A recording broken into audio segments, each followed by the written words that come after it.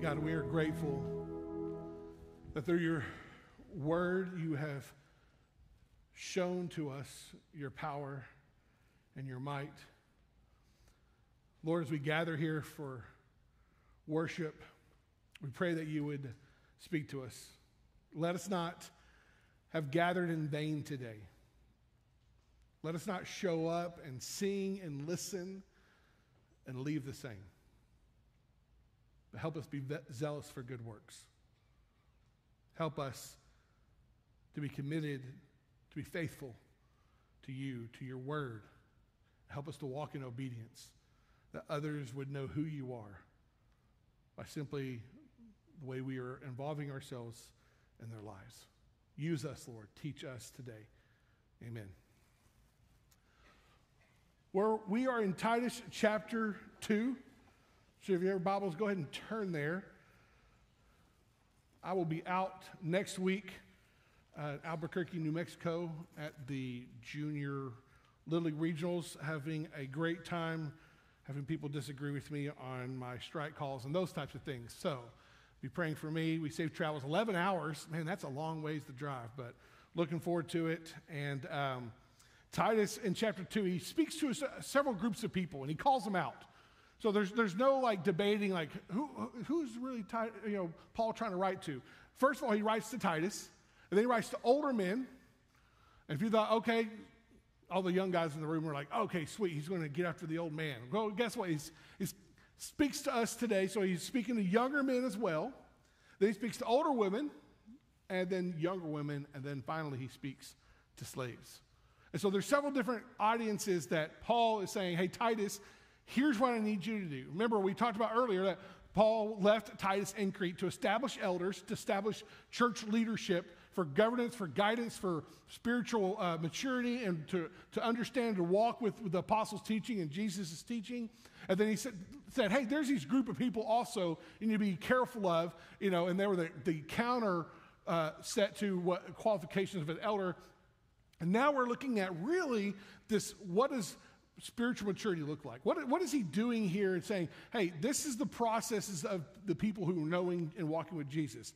So we're going to look at this in chunks. We're not going to read all 15 verses now, but looking at verses 1 and 2, Paul writes in Titus and it says this, but as for you, meaning Titus, teach what accords to sound doctrine. Older men are to be sober-minded, dignified, self-control, sound in faith, in love, and in steadfastness. He tells Titus, he says, hey, listen, I need you to teach doctrine and teach things that are in accordance to doctrine. You say, what does that really mean, in accordance to doctrine? Well, so there's sometimes people come to me and say, Pastor, I'm really just trying to discern what God's will is for my life. I don't know if I should take this job opportunity or not. And, it's like, okay, so, where's it at? Well, right now I'm at this company, but I'm thinking about transferring at this job opportunity at USAA, and I'm just not really sure. And I'm like, look no further. And we open the Bible and we look through the concordance in the back, and we really find out there's no USAA mentioned anywhere in the Bible. And so we're like, well, I guess the Bible's just silent on how to give us direction and wisdom. I didn't see any of the modern day countries or states we're supposed to move to, or what size house we should buy. I don't see any of those square footages defined here in the Bible. So I guess the Bible doesn't speak to those issues. Well, see, the reality is that when he's telling Titus to teach what is accordance to doctrine, he said, there's a lot of things that you're not going to find specifically in what the apostles are teaching or what I'm teaching you, but they're in line with what God expects from us. And so teach doctrine, teach what is according to doctrine. Then he says, older men. Now you say, well, who's older man? We talked about, who is the qualification of elder? What does that look like? And we joked and said that would probably be somewhere around the age of 35 or something like that. And just kind of making a fun little analogy there. When Jesus started his ministry and when we consider adulthood, we really don't know. But here's what I can tell you. If it's white on top or it's gone, you qualify. If you're not so much there, you might kind of be in that in-between phase, but typically what I look at this is, have you raised your family? I consider yourself an older man. Just for me particularly. Again, you're not going to see that, oh, look, yeah, older men, the people who've already raised their families. You're not going to see that written out in the scriptures. But it's what we see here and what we've looked at within Titus chapter 1. So older men, that fits you. You should be sober-minded, dignified, self-control, sound in faith, have love and perseverance. Now, in each of these, we're doing chunks, but in each of these, we're going to pull out a point of emphasis, something I kind of want to highlight on, something I kind of lean on. So older men, point of emphasis there is sound in faith, which really is an equivalent to having an unwavering faith, to stand firm on the Word of God, to walk in the Spirit. That you older men, that you would have your heels dug into the Word of God, unwavering in your faith. Now, here's why that's important. You may say, well, Pastor, I've already raised my kids. I'm a granddad now. I'm retired. I'm just on easy street. Can I tell you that your calling through Scripture is to be sober-minded, to have unwavering faith? And here's why. There are younger men that are around you, whether you realize it or not. Some of them are within your own family, and some of them are just in the body of Christ who are looking for guidance. Gone are the days, you think gone are the days where you were parenting and your kid started doing things you did, and you're like, oh, how cute. And then all of a sudden, mom was like, that's why you need to stop doing that. And you're like, okay, sorry, I thought it was funny. And now because you got a kid mimicking and mocking you. Can I tell you something? As a 45-year-old man, there are still men that I look up to. There are men that I admire in the faith. There are people that I say, hey, I need prayer over this. What do you believe about this? Help me grasp. What would you do in this situation? And older men, we need you to be unwavering in your faith. We need to have your heels dug into the Word of God to say, this is what God teaches. This is how I did it wrong. This is how I'm trying to get it right. Or here was a difficult time where I was faithful to the text, and this is how God honored that moment. Men, your time of mentoring is never over until God removes you from this planet or calls you home in the rapture, whatever it may be. Your time as a man of God, you need to be unwavering in your faith. And I'm telling you, there are younger men around you who are desperate for men to still stand up and lead and show, hey, this is a wise thing. The second thing I want to point at emphasis is perseverance. Older men, perseverance. This is when we don't quit or we don't cave just because it got hard or difficult. This is not throw it in the towel. You know what? I've just tried. I'm done. I just quit. Now, there's a difference in surrendering when it comes to the Lord. That's a good type of quitting. But when it comes to relationships, your family, your faith, older men, please show us it's worth it. Persevere. Continue on. Show up even though you're tired. Lead even though you're weary. Bring people along. Have perseverance. This is Titus. I want you to teach what is according to doctrine. Older men, you need to be sober-minded, dignified, self-controlled, and sound in the faith with love and steadfastness. Perseverance. We don't need to cave or quit because it was hard. As a leader in your family, you're like, we've been at this for 6 months. We've been at this for 6 years. Can I just encourage you, don't quit. Persevere. Verses 3-5, he says this, older women, likewise, are to be reverent in behavior, not slanderers or slaves to much wine. They are to teach what is good and to train the young women to love their husbands and children, to be submissive to their own husbands, that the word of God may not be reviled.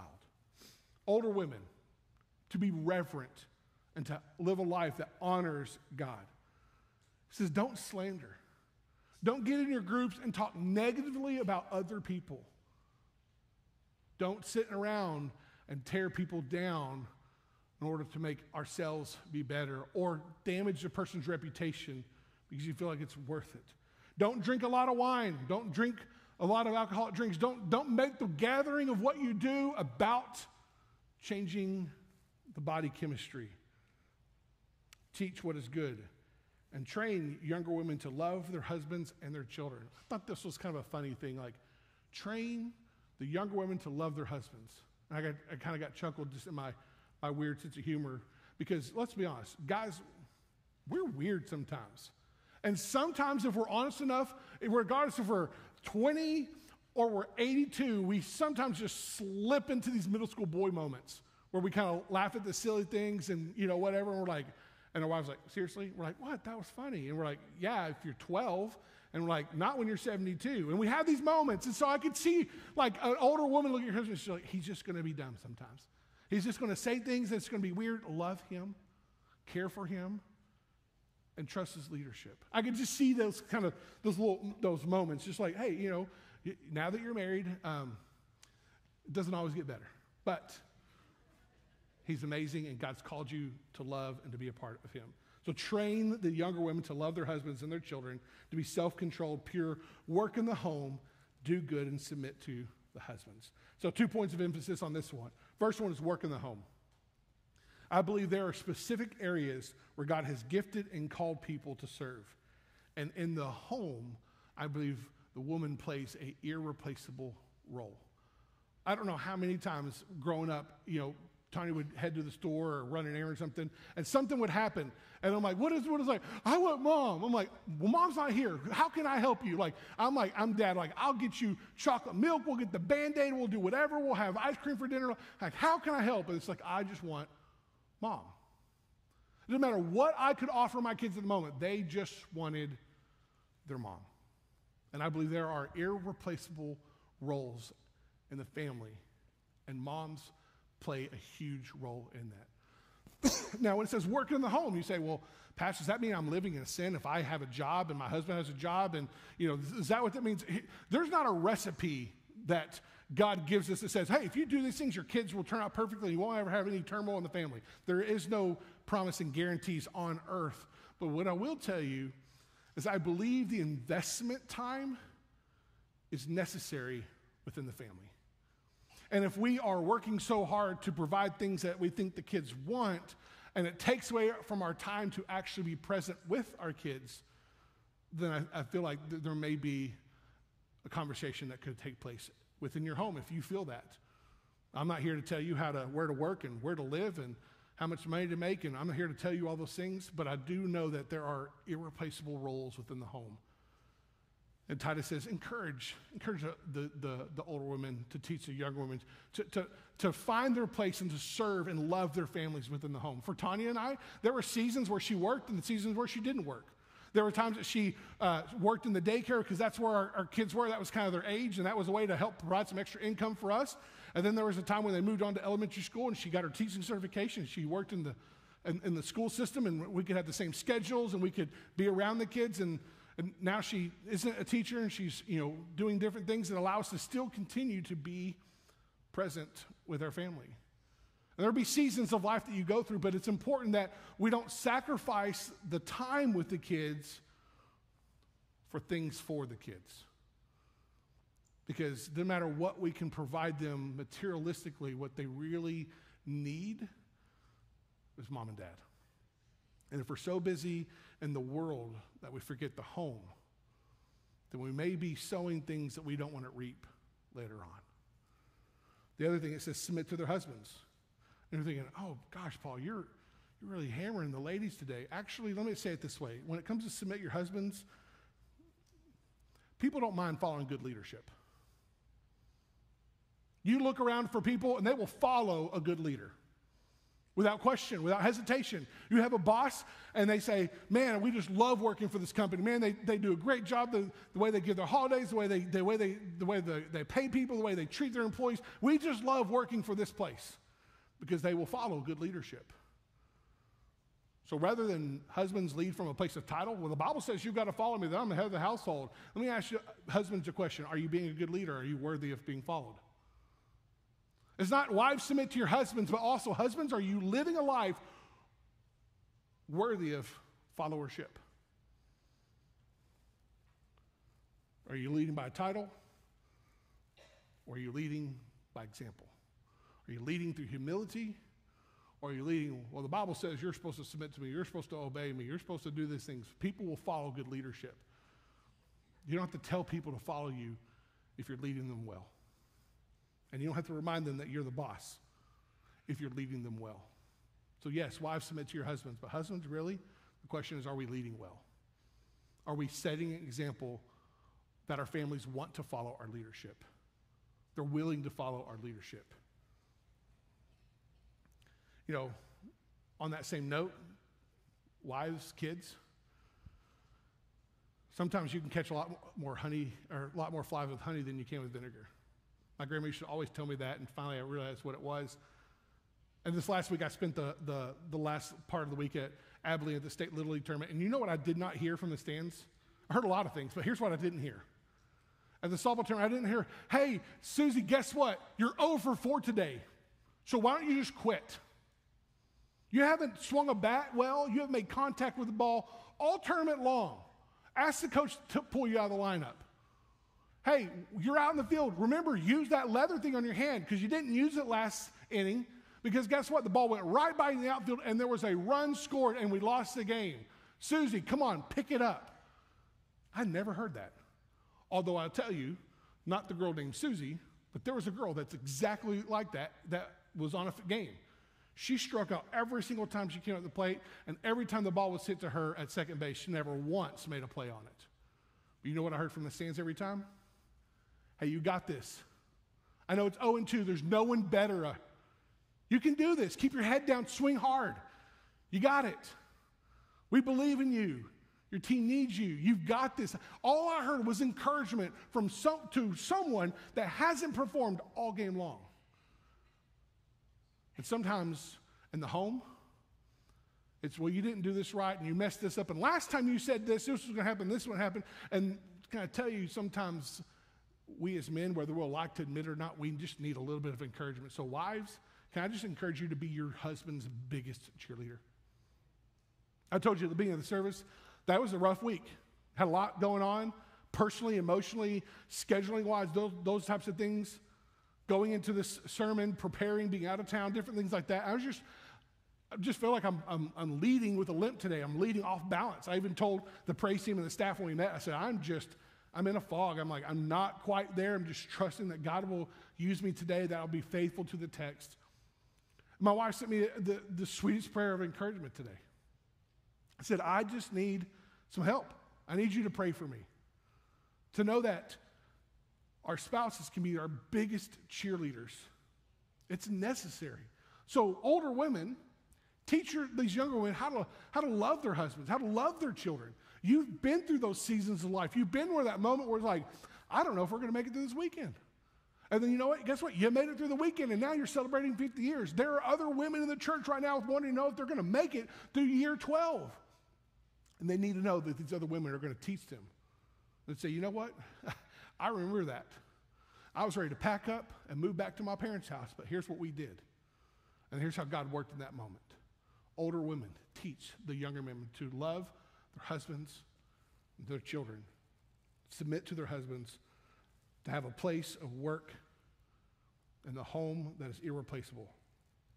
Verses 6-8, Paul writes and he says this, likewise, urge the younger men to be self-controlled. Show yourself in all respects to be a model of good works. And in your teaching, show integrity and dignity and sound speech that cannot be condemned, that an opponent may be put to shame, having nothing evil to say about us. Young men, live wisely. You say, well, who are the young men now? You told us who the older men were. Who are the younger men? If you haven't started your family or finished your family, they've not all moved out. So from 4 years old to whoever that is, today I want to encourage you to live wisely. Yes, Bennett, live wisely. He heard me talking about him. Live wisely. Be self-controlled. This example should be followed by the older men.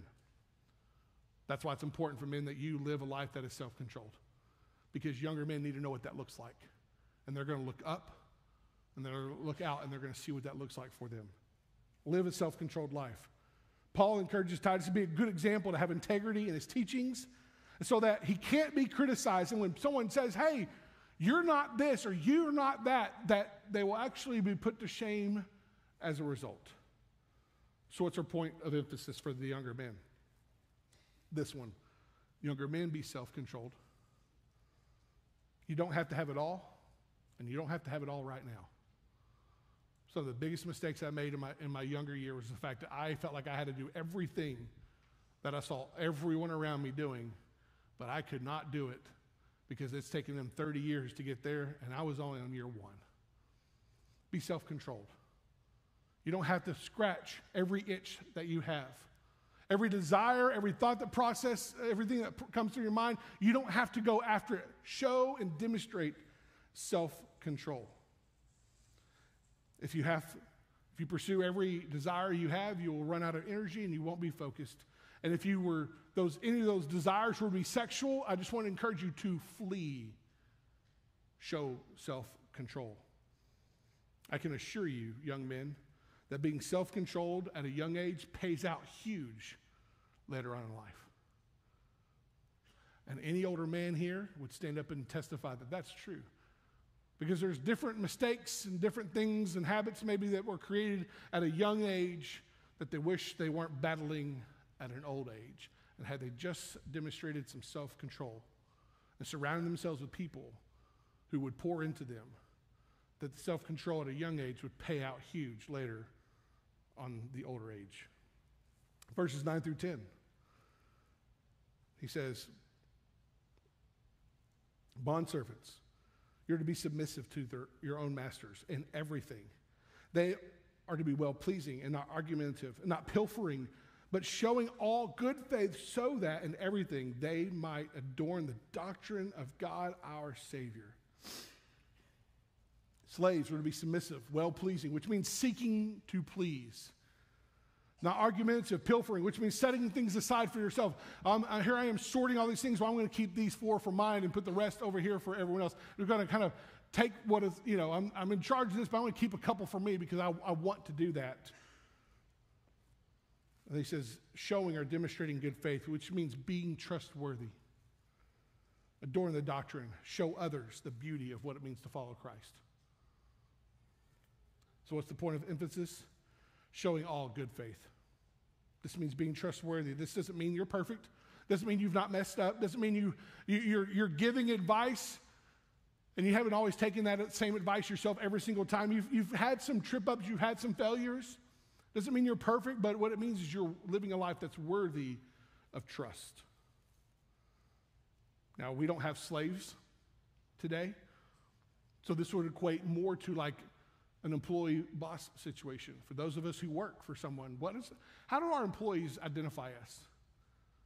When a new guy shows up in the company, they're like, oh, this is Paul, he's in charge of whatever. How do they describe you to that new person in the company? Do they describe you as someone you got to kind of keep an eye out for? Don't share too much with them or everyone else in the office will know?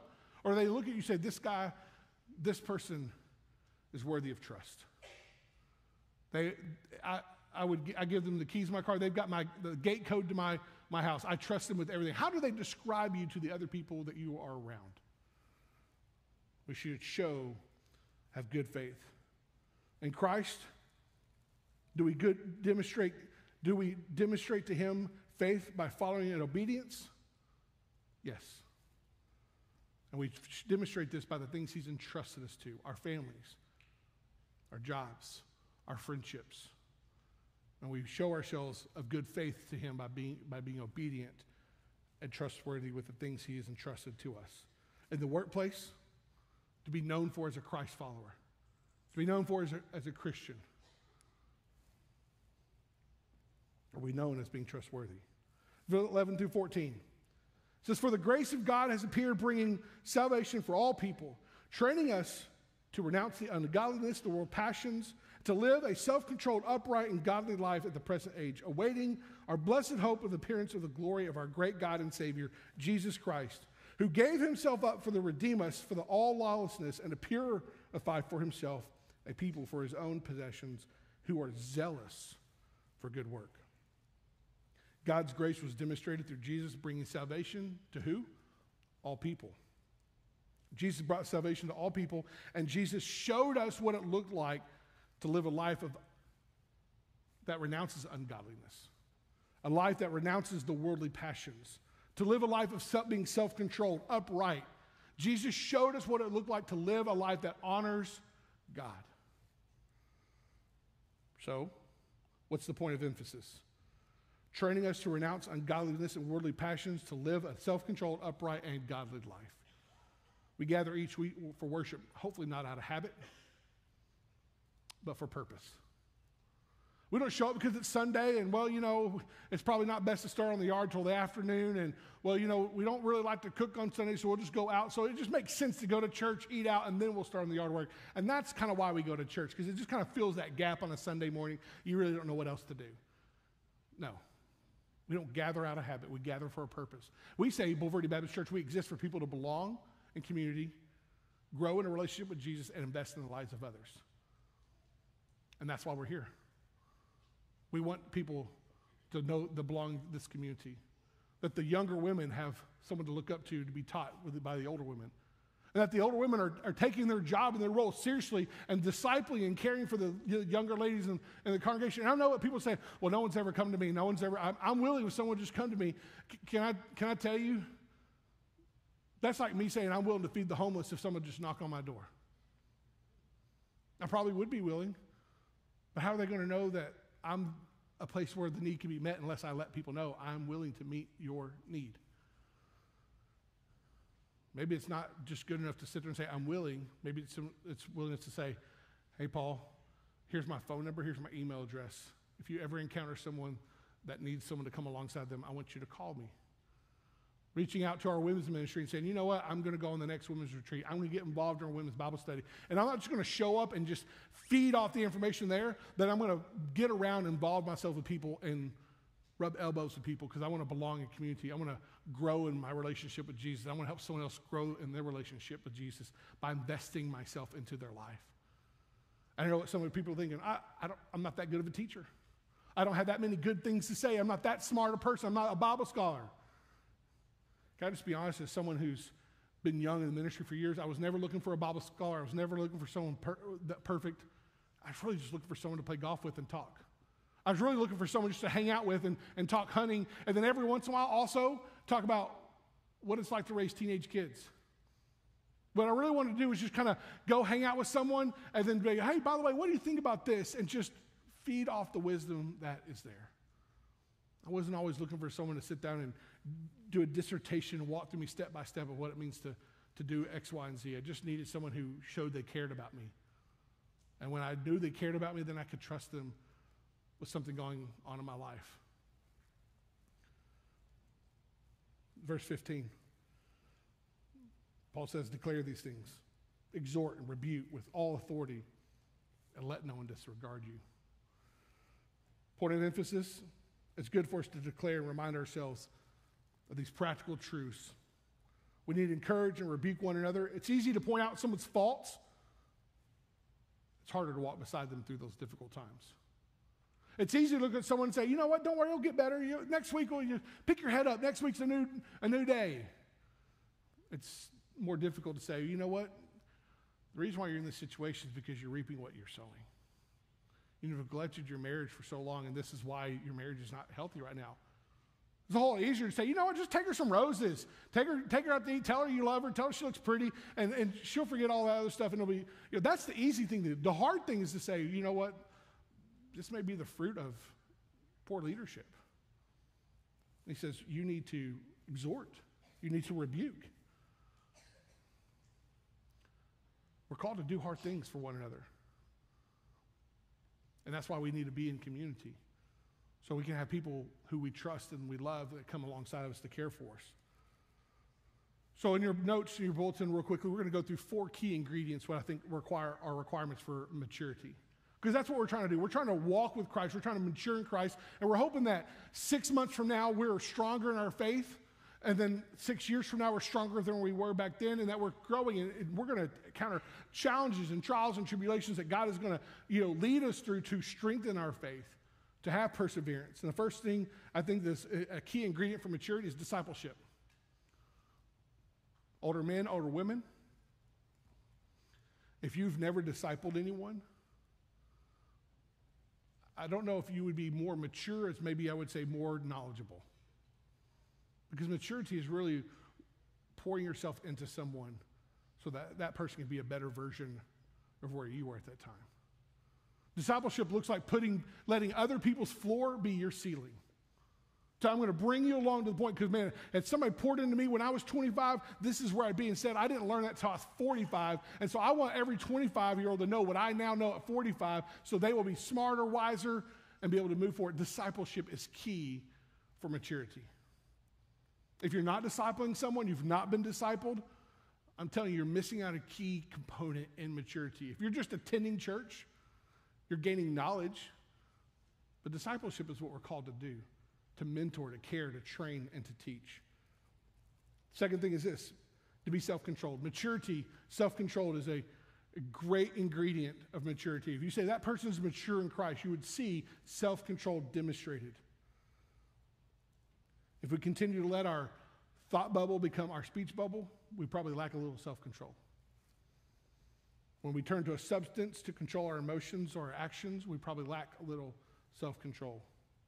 When sin knocks at our door and presents ourselves with an opportunity and we don't say no, we probably lack self-control. 1 Corinthians 10:13 says, no temptation has overtaken you except what is common to mankind, and God is faithful. He will not let you be tempted beyond what you can bear. But when you are tempted, he will also provide a way out so that you can endure it. There's no sin that we are ever encountered with. We are a defeated foe. We are more than conquerors in Christ Jesus. That's what the scripture tells us. If we are walking in a sin and choosing to do things on our own, it's because we are choosing to live in rebellion against the power what the Holy Spirit has given us to choose differently. And God says, in his word, he says, I've given you an opportunity to escape when sin attacks. The question is, will you choose the opportunity, or will you be prey to the sin that's before you? Self-control is an example of maturity. When sin knocks on the door, say, you know what? That may seem like a really good decision, and it may seem like I really want, but I know this is what God's word has called me to do. And this is the opportunity to get myself out of that situation and walk in righteousness. Third ingredient of spiritual maturity is obedience in Christ. Well, this is kind of a really big ingredient. It's kind of making cookies without using flour. I know some of you gluten people are yelling at me right now. Like, you can do it. You know, I get it. But, you know, it's a key ingredient. When he provides a way out, are we going to walk in obedience with it? Or will we rebel against it? Because that's really what it is. It's not about, well, it's the habit, it's just whatever. No, it's rebellion. We know what God's word has said, and we're choosing to rebel against what God has called us to be. And so therefore I'm rebelling against his voice, and so I'm not really being obedient in Christ. And maybe because we're lacking a little boldness, which is the fourth ingredient. Boldness is the fourth ingredient. Are we willing to take steps in faith, not having the assurance that everything's going to be successful? You know, a lot of times we say, God, guarantee me this isn't going to be hard before I do it. It's not always going to be the case. Are we willing to walk through it just because we know we're being obedient to the Holy Spirit? Are we being bold enough to say, I don't know what the outcome will be, but I do know I'm going to be obedient in the process? Sometimes this boldness looks like stepping out of your comfort zone for evangelism and saying, you know what, I don't know if I've ever asked this person what they believe about Jesus, so I'm just going to do the what I call the holy countdown. I'm just going to do it. 3, 2, 1. Hey, what do you believe about Jesus? And just, there it is. I just blurted it out, and now we're having the conversation. Maybe it's in that area of evangelism. You just say, you know what, I don't know where this person stands. I don't know who they are in Jesus. I don't know what they believe about him. And so you just have to be bold and do things and say things outside your comfort zone. Or maybe it looks like telling someone to stop in a sin that you know that they're living in. Regardless of how they may have justified it, regardless for the reasons they engage in it, you know that this is not a healthy area in their life, and you know it's hurting, and you don't know how to navigate that, and so maybe it requires maturity, is being bold and to say, hey, I love you enough to tell you that this isn't healthy. And you know what, you may say, well, I don't want to have a strained friendship out of that deal. That may happen. But the boldness to say, this is not right, and I wish you would stop. Sometimes it looks like brokenness. This boldness to have a maturity we're maturing in Christ when we're willing to admit that we're being chained to sin and that we want help. It's like when we do this, because we know that being chained to the sin is eating away at the gifts and the blessings that God has planned for us. But it's what we've known, and no one's taught us any different, and we lack self-control, and sometimes we just need to, as we mature in Christ, be bold enough to say, I need help. My relationship with my kid is they don't want to talk to me.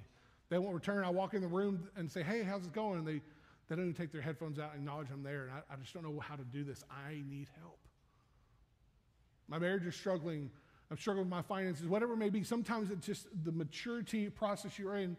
It's boldness admitting that you're really weak and that you need help. These 4 ingredients: discipleship, self-control, being self-controlled, obedience, and boldness. They're not the only ingredients in the maturity process, but they're big ones. And we see Paul telling Titus here, he's like, older women, do this. Younger women, do this. Older men, do this. Younger men, do this. Those that are slaves, those who have masters, do this. And by the way, we're all slaves. We're slaves to Christ. He is the master. And we obey his commands. And we're not going to take the things that he has entrusted with and pilfer and kind of keep things for ourselves. We're going to entrust and do things as the master has called us to do. And that we be known as trustworthy stewards, as children of God. So where are we at? Where are we at in the maturity process? Are we maturing in Christ? Do we come to church for a purpose? Or we come to church because of habit? I pray that we would be a church that would come to church and we'd have function in what we do, that we would have purpose in what we do, and we would want to get closer to Christ, and sometimes that means getting rid of ourselves a little more. Let's close in a word of prayer. Lord, we thank you so much for today. I pray you would guide us, you would teach us, help us be good stewards of what you entrusted with us. Not materialistically, but just being faithful to our friendships, faithful in our families, faithful in the things you have entrusted to us, Lord. Lord, we love you and we thank you for all things. Amen. Church, let's stand and sing before you're dismissed. This morning, he is our living hope. Before we're dismissed and we read Ephesians 2:10, I want to remind you that we have our quarterly business meeting as soon as we're done with the service. It shouldn't take longer than 10, 15 minutes, but I would encourage you, for those church members, to stick around, see where we are financially as a church. You get a copy of that. And also, we got a couple things we need to vote on and approve of. But for everyone else, or all of us, let's read Ephesians 2:10 and remind us that we're being sent this week. It says this: "For we are his workmanship, created in Christ Jesus for good works, which God prepared beforehand that we should walk in them." And just like Titus said, that we would be zealous for good works. I hope that we as Bulverde Baptist Church, when we go into the work week, we go into Monday, or even this afternoon, that we would be excited to see what God has prepared for us to walk in, and we would be zealous about it. Church, if we can do anything for you, pray with you about anything, we'll have some deacons down front. I'm going to get some things squared away for our business meeting, which is going to start here in about 5 minutes. But for all of us, remember, we're sent to walk in the good works that God has for us. Have a wonderful week.